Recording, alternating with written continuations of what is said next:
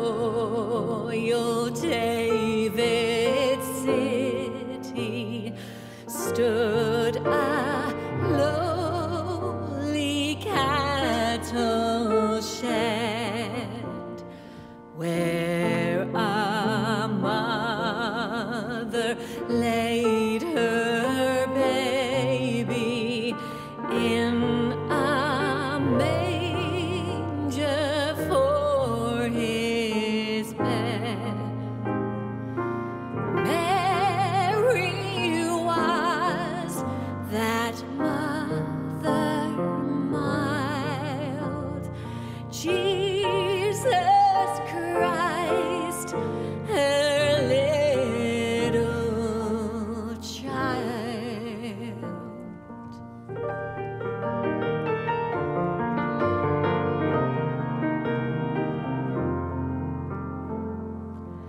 He came down to earth from heaven, who is God and Lord of all, and his shelter was a stable, and his cradle was a stall.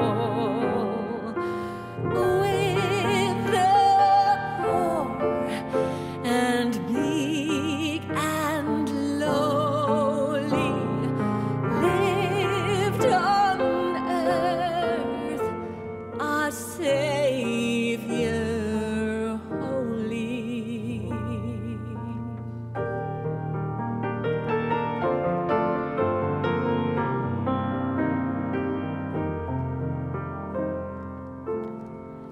And our eyes at last shall see him through his own redeeming love.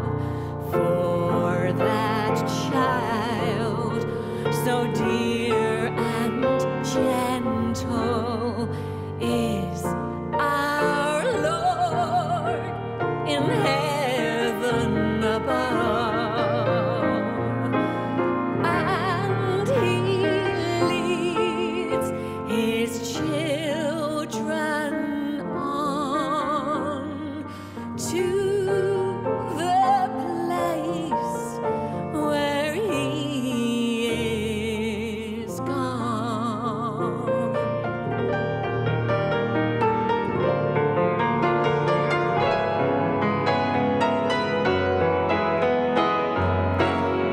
Not in that poor lowly stable, with the oxen standing by, we shall see him, but in heaven, set at God's right hand on high, when like stars his children crowned, all in white shall be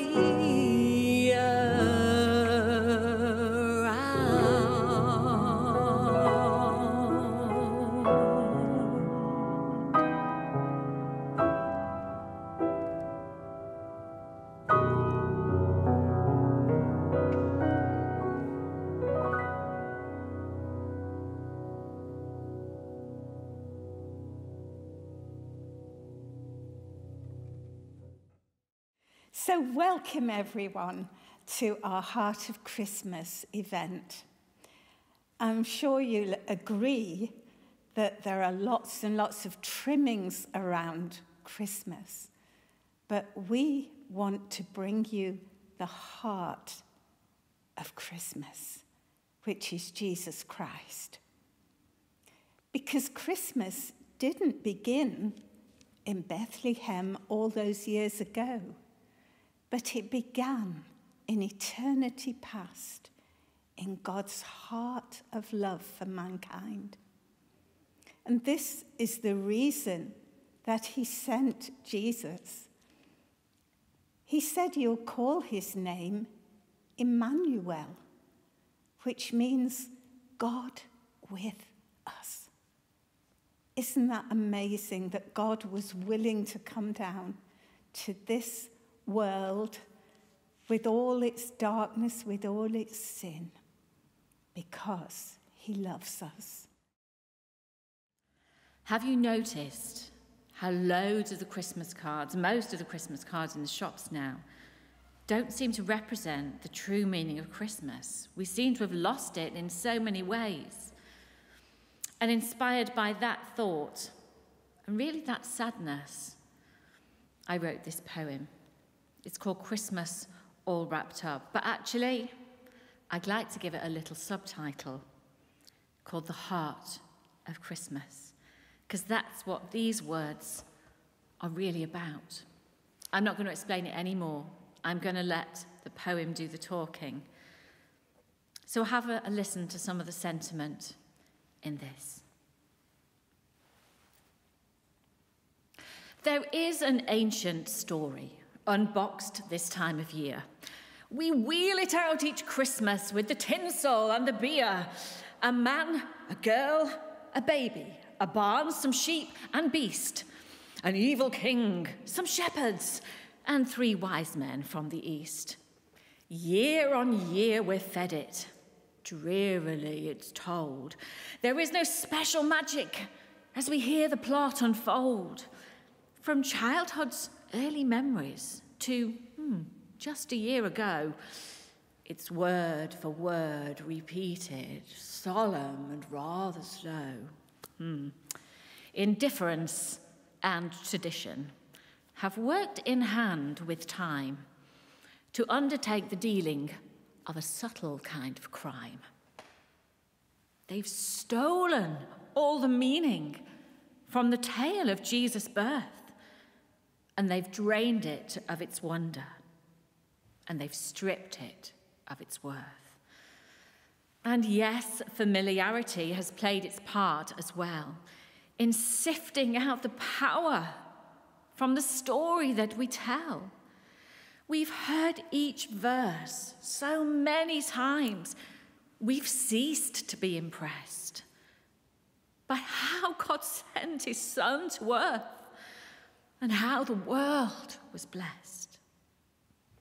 Not only are we immunized to each amazing fact and really seldom awestruck by God's mighty, selfless act, we've also buried Christmas in its truest birthday sense beneath the decorations and a month of great expense.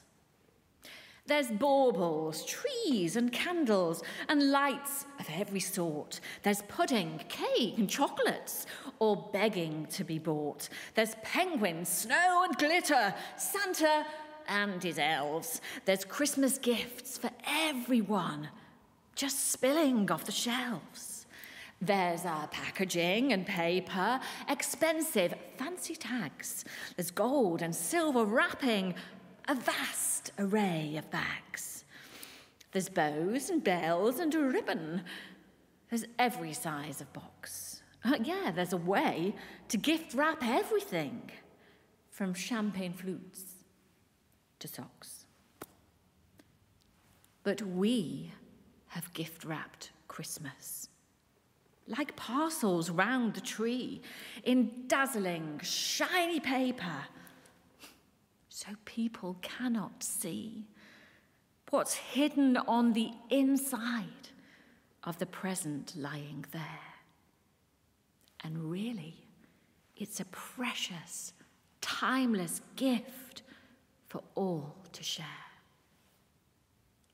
So let's unpackage Christmas. Let's peel those layers back. Let's ditch the pagan trimmings and dispense with Santa's sack. Let's lay aside the crackers and shovel through the snow. Because at the heart of Christmas, there's a truth the world should know. The Jesus that was born that night grew way beyond the story. A child, a man, a sacrifice, who now resides in glory. He did this to redeem us by paying sin's high price. Yes, awe-inspiring love has paved our way to paradise. But there is something in return that God wants us to give. It won't cost you a penny, but it will change how you live. He doesn't just want thank you and a nod when we remember.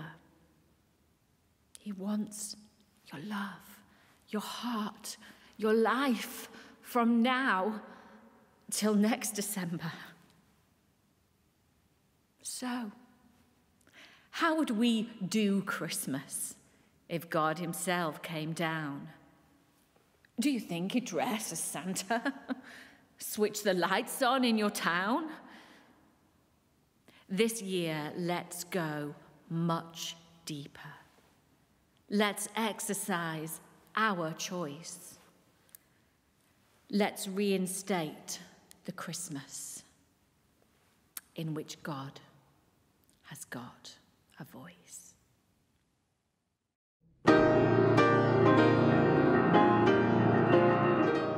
Christmas is just round the corner. Have you been wondering how you're going to get through Christmas without nativities, carol concerts, church services, Christingle? Well, we have an answer for you. We have put together a wonderful online show, performance, the heart of Christmas. It's going to be a great time shared together of music, poetry, Bible readings. There's going to be some wonderful Christmas songs that you'll know and love, and some new music too. It's going to be a great time together. We'd love you to join us. So we'll hopefully see you there for the heart of Christmas.